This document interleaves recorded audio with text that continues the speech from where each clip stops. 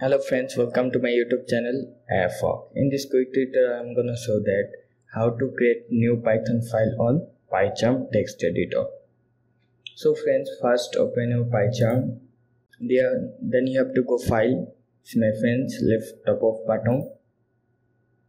Then New Project and New. First you have to create new project. Then you have to create new and keyboard shortcut Alt plus insert button.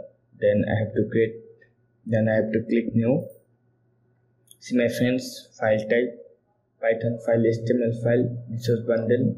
Then I have to click Python file. Then name of Python file, project 1. Then you have to hit enter. See my friends, my project on Python file is created. Then I have to create one more file. Then go to file, new, then Python file, then type project 2,